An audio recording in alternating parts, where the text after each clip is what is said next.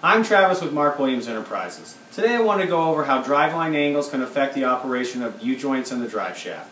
What I have here is a demonstration. We're going to consider this the transmission side of the car and this the rear end. What I want to show is basically when the U-joints are on a parallel plane with each other, they're going to spin at a constant speed. So we're going to start on the drive side, transmission side. Go to the drive shaft. And then the rear. As you can see, they're all spinning at a constant speed. When we get off a parallel, which I'm going to show you in a second, is that the drive shaft starts to oscillate. The rear U-joint is going to start going in an oval. So what I want to show you here is I'm going to put some angle into this. I'm going to exaggerate it a little bit.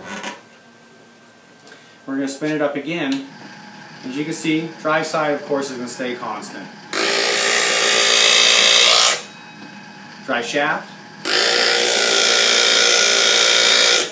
and then the rear.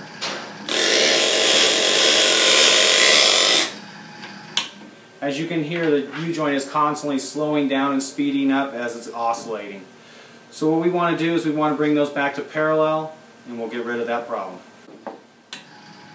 And show that even though there is angle, but as long as there's parallel, as long as the U-joints are parallel with each other, we're going to stay at a constant speed.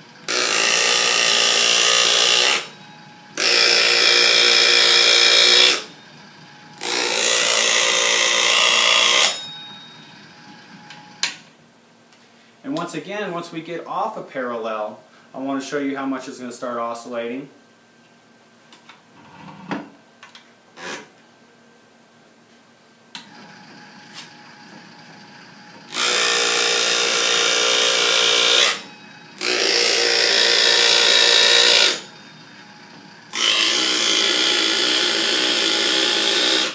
And as you can see, the rear is slowing down and speeding up constantly.